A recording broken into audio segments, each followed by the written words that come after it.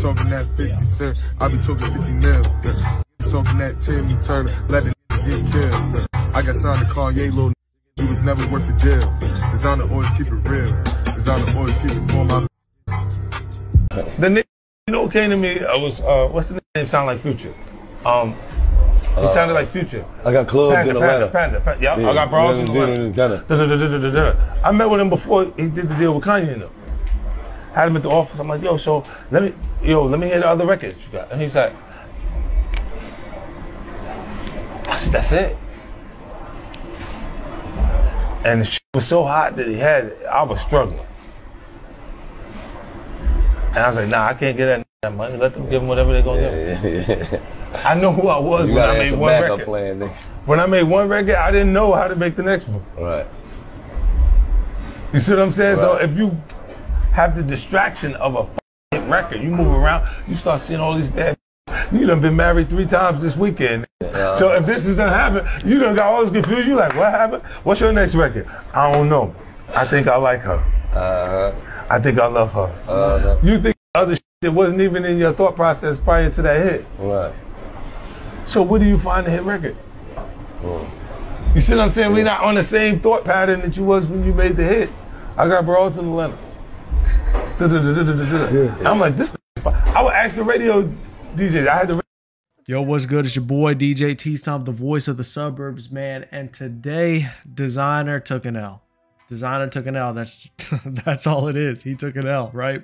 He went ahead and dissed 50 Cent in a freestyle. And we all know why he did this. You know, it was an opportunity at a resurgence, right? I remember a couple years ago, he dropped a song about Kanye, to be honest, for the same reason. Granted, he didn't really diss Kanye like that, but he rapped about Kanye for the attention, basically, right? Now, if you were around, we all know who Desiigner is. He had Panda back in like 2016, 17. And then after that, he had Timmy Turner, which was kind of like a lukewarm sophomore hit. I don't know if it was really a hit, but that was like his closest thing to a second hit, right? And then we never really saw him again. I think he tried to blame label issues. You might argue he didn't have the talent. You know, the biggest complaint about him at the time was that he was just a clone of Future, right? He sounded like Future. He was rapping about having broads in Atlanta. Like, he seemed like a Future clone. And yeah, that we basically never really heard from Desiigner again after that. Until recently, he had gotten caught jerking off on a plane in public. And yeah, that was the last time we heard from him, which probably wasn't the best thing for his reputation.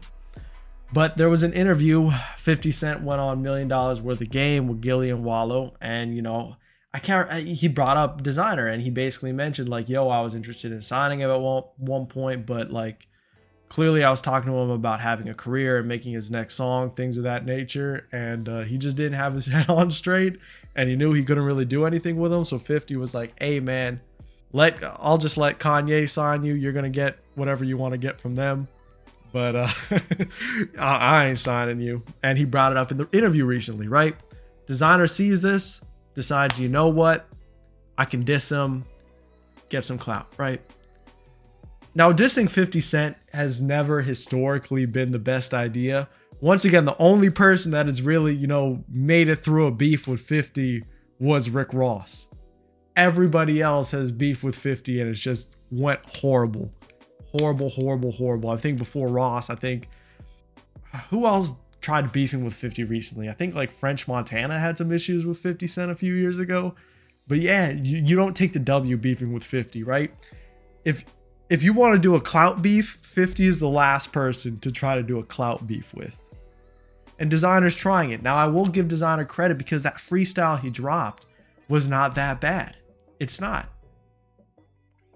You know, it had that bump in Detroit beat. It was, I'm gonna be real. If he drops it, I'll check it out. I might put that on the playlist, right? But the issue is Designer's doing that now. But Desiigner has had the last 6 years to really grind and try to make poppin' music. You know what I mean? It's like he's got to get himself hot. He's got to get a hit himself. Another time he had caught some relevancy was when he had some issues with ESTG, where he tried to get an ESTG feature, and ESTG charged him like $75,000 or something like that, right? I don't know if you guys remember that, but that was a thing like a year and a half, 2 years ago. And yeah, outside of those, the jerking off and the ESTG feature, we have not heard about Desiigner, and we definitely haven't heard about him musically, right? Obviously, this was just a bad move. You know, I think I don't know why he thinks dissing 50 is going to do anything for him. There's no sort of internet antic that is going to get him relevant again. It's like he's got to drop pop music, and until he does that, I mean, his career is only dying. If you're not growing, you're dying. That's like one of the main parts of business. I don't really know what else to say, man. Desiigner. Step it up. It's your boy DJ TStomp, and I'm out. Peace.